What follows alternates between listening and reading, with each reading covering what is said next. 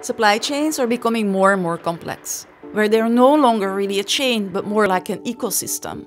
Such complexity is exactly the kind of situation where data, algorithms, and digitization help decision-making. And here lies the purpose of Data2Move. As a consortium of TUE, together with leading industry partners, we try to make the most out of data and thereby achieve excellence in supply chain management. We do this in the day-to-day reality of our industry partners.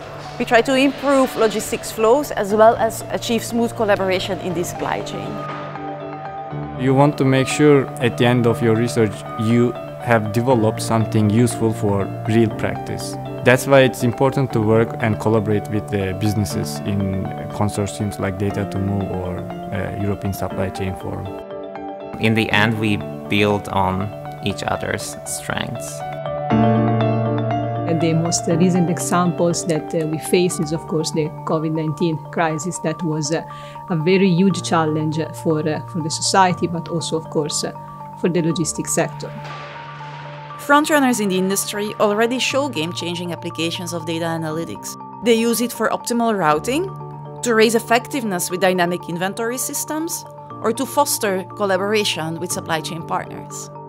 At this point, however, only a couple of leading businesses are using data analytics in their supply chains. But supply chains are only as strong as their weakest link. So as Data2Move, we want to have a broader impact.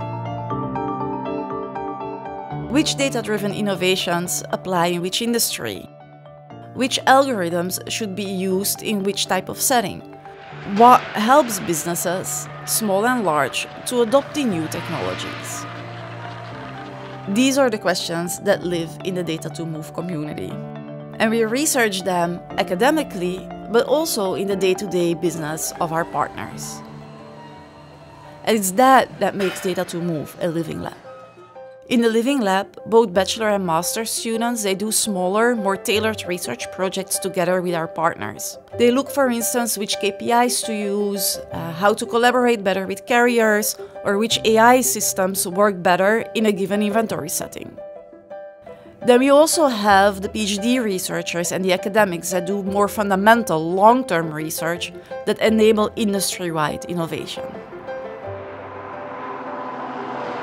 Faster does not always mean better in terms of logistics, because being on time is more important in many businesses and you want to make it consistent. This is quite a hot topic currently, last mile logistics or last mile delivery optimization. There is a small detail that we take into account, which is customer side. So we want to make sure the hit rates are increased by considering lots of data from customer side. You need to keep into account that your problem also scales well to the real life problem. That's why it's fundamental, because last mile logistics creates almost 60% of the total supply chain logistics. So it's a very key element in supply chains.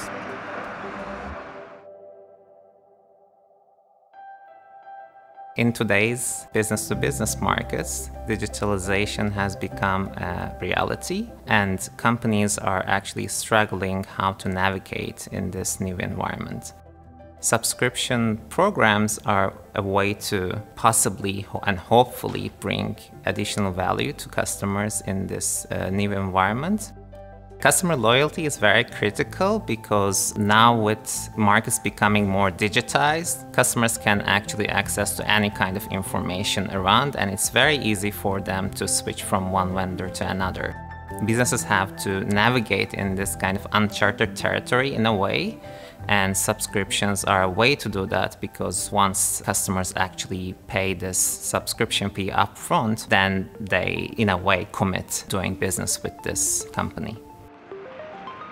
Resiliency becoming a kind of a buzzword that it also applies to different societal contexts, but within the context of a supply chain, a general definition is the capability of the chain to ensure business continuity even in the presence of disruptive events. Something that we often observe from literature studies, but also talking with the practitioners, is that one, of the challenges that generates many problems when it comes to react to disruptions. There is a huge lack of transparency, and this causes a lot of problems when a disruption occurs, and it's impossible to give a precise estimate of how this will impact my own process. I believe it's a very relevant problem, especially for nowadays supply chains, because logistics evolved in the last decades, and now the panorama of connections between companies is not only national anymore, but actually it relates different parts of the world. So something that is happening from on the other side of the world can have a huge impact on what I'm doing here. And this is a complex system and requires specific support to be analyzed. That is still not there. The consortium, as a living lab, is fertile soil to smartly sow the seeds of curiosity. While entire supply chains benefit from the emerging knowledge, together we get to school the next generation of changemakers.